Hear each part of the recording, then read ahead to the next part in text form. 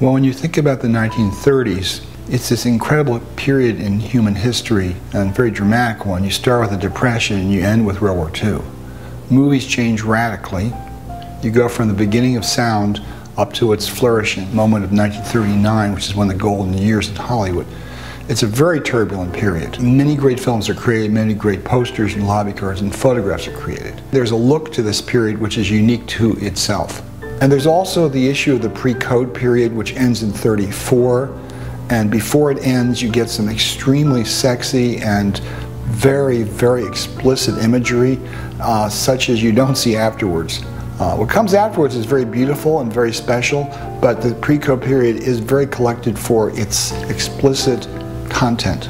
Here we have two 8x10 glossies from the Warner Brothers musical The Gold Diggers in 1937. Busby Berkeley was known for his big kaleidoscope musical numbers, and here we have Joan Blondell and the whole chorus doing the finale. Border Town.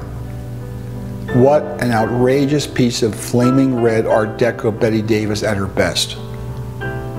This window card is searingly hot.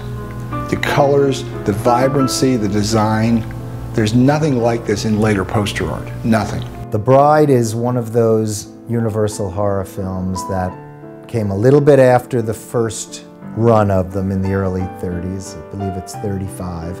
They felt it was time for Frankenstein to have a mate. Why they felt that was important, I guess they were trying to keep him happy somehow. So when I saw this Bride of Frankenstein card, which shows a lot of the characters on the side and then shows the monster going up in flames in the main image of the poster, I jumped on it. Here we have a 10x13 authentic vintage color still of Marlene Dietrich from 1936. Oversized, and finding a color still from this era is a great rarity. This is an incredible glamour shot. She's still at Paramount, she's still in her glory era, and what an image. Here we have two lobby cards from the movie Marked Woman from 1937. In the first card here, which is an actual scene from the movie, we see Bette Davis in her beaded gown with a client in the clip joint where she works as what is called a hostess, which is basically a prostitute, which is how this type of character had to be presented in the 1930s. In the second card, we see her in what is actually a posed publicity still with Humphrey Bogart. And it indicates that there's somewhat of a romantic relationship between the characters, which in actuality in the story there isn't. And this was prime period Bette Davis, and amongst the most collectible pieces on her, this was the time where she was really starting to get great parts in movies, and anything from this period on Bette Davis is highly collectible. The Hurricane, 1937, John Ford.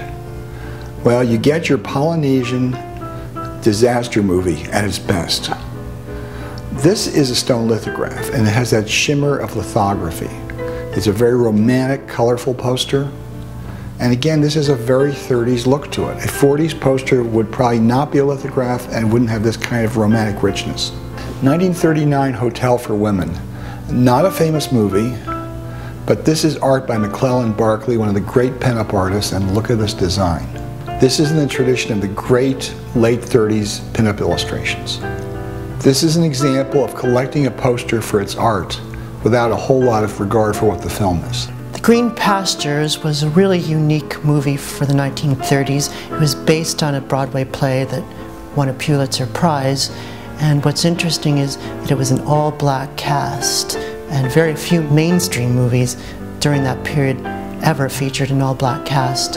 And here, the main actor, Rex Ingram, who plays Delord, is featured in this really beautiful, unique art. Jimmy Cagney, oversized, double white, autographed portrait, 1931. One of the earliest Cagney autographs you could possibly find, and what a beautiful image of a really young Cagney from around the era of Public Enemy.